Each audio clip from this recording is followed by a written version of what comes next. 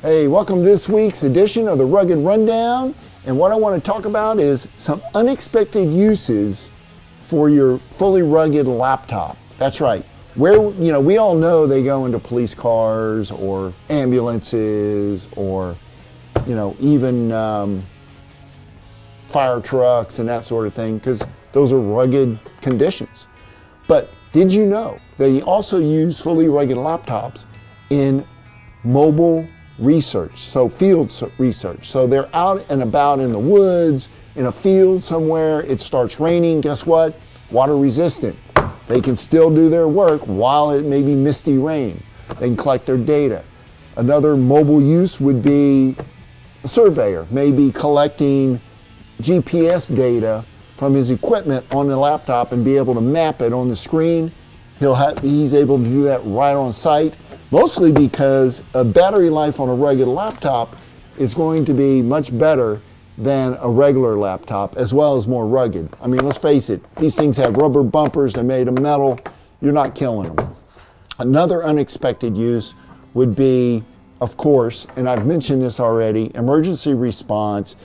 Ambulances can grab these things, run to the site, find information out, get a map to where they need to go. There are all kinds of uses in emergency situations that you'd be able to use it for. Again, they can coordinate. In fact, in some emergency situations, they have software where they map each and every unit and where they're at, and they would be able to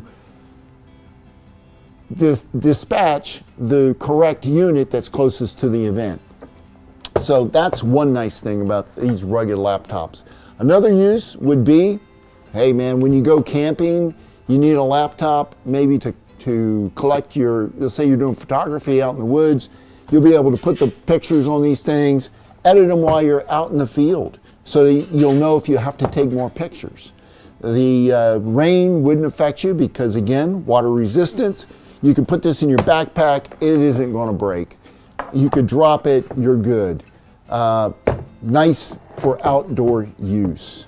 So a couple of bonus uses that I came up with that I'm familiar with is, one of them would be farming. That's right, they mount these things in tractors and the GPS will control the tractor on the field so that the farmer doesn't have to do much but make sure it's going in the right direction. That is one good use of this thing. Another one would be is the apocalyptic response.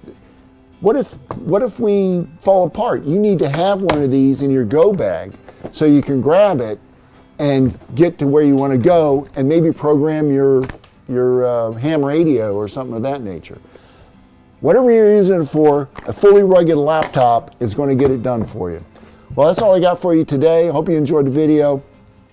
Don't forget to like us and subscribe to our channel, and I'll see you guys next week.